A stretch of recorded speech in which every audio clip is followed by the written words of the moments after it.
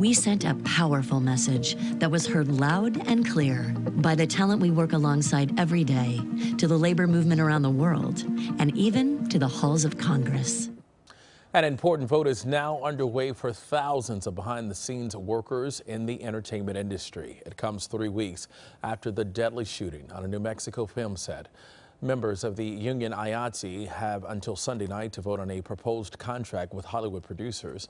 Wages are a major issue, along with safety, after cinematographer Helena Hutchins was accidentally shot and killed last month. Now, some members say they will vote no because the contract falls short for providing safety measures, but we'll stay on top of the story and bring you the very latest as it develops. Suzanne?